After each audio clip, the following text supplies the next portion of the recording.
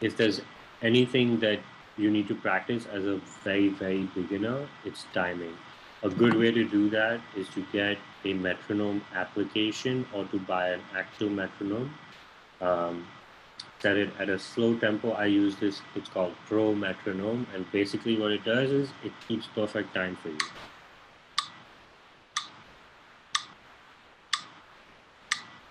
And so I'm going to speed it up a bit. 1, 2, 3, 4. 2, 3, 4. 2, 3, 4. 2, 3, 4. 2, 3, 4. 2, 3, 4. 2, 3, and so on.